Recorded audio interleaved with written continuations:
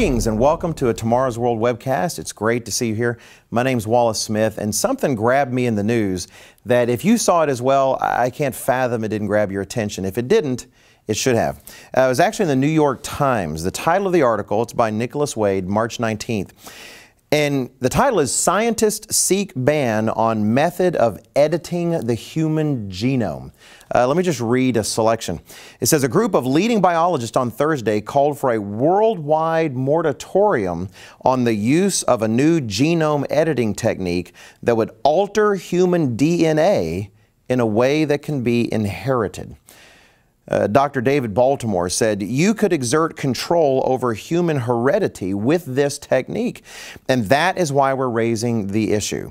He's a former president of the California Institute of Technology, one of those who's reviewing this. Essentially, scientists are concerned that we're at a point we can actually alter DNA. We can, in a sense, choose the kind of child we want to have, modify that, and direct those choices, and they're concerned about where that is going. And let me say, for once, kudos. It's wonderful to hear a major ethical concern about current research. You don't see enough of that, frankly, and that's part of what I want to talk about today. 2 points come to mind. First, I hope that it's a little unsettling to you, like it is to me, that we're at a point where our science fiction speculations are coming to reality at this point, that we can actually shape our own progeny in some way.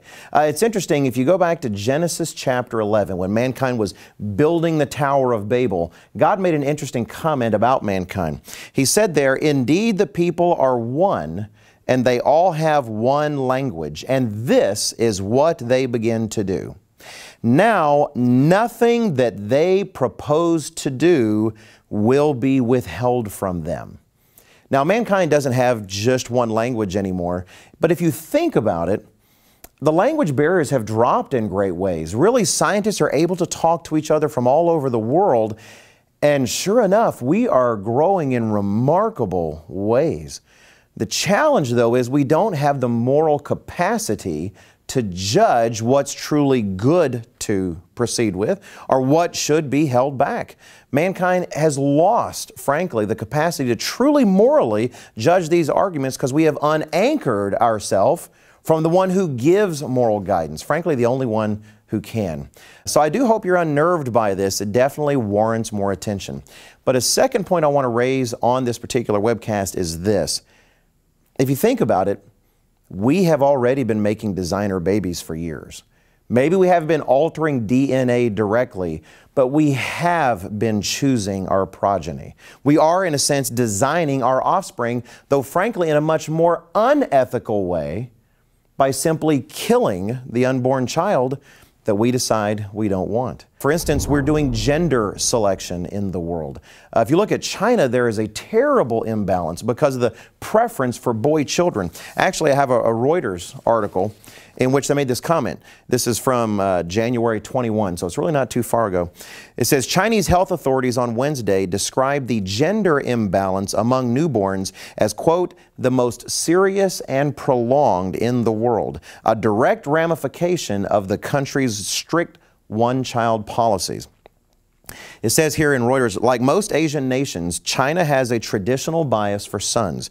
Many families abort female fetuses and abandon baby girls to ensure their one child is a son. So about 118 boys are born for every 100 girls, against a global average of 103 to 107. I am sorry, we have been in the designer baby business for decades. Frankly, look at amniocentesis, where the mother's womb is tested, the fluids are taken to look at to see if perhaps that child bears certain genetic diseases such as Down syndrome. If we find that child has such a disease, then parents are given an option. Do you want to actually have this child, or do you want to kill it in the womb before it is born? We have been doing designer babies, but frankly in a much more unethical way. You know, God has authority over human life. He told Moses in Exodus chapter 4, who makes the mute, the deaf, the seeing, or the blind? Have not I the Lord? And He makes them in the womb. We are His. We belong to Him. And just because we can do something, it doesn't always mean that we should do something. Human life took over the authority over its own destiny from God a long time ago. Frankly, we're a little late in the game to figure out whether that's a good idea or a bad idea. I hope this commentary has meant something to you. Please do check out our other material on tomorrowsworld.org, as well as our Facebook and Twitter sites, and we look forward to seeing you again right here soon.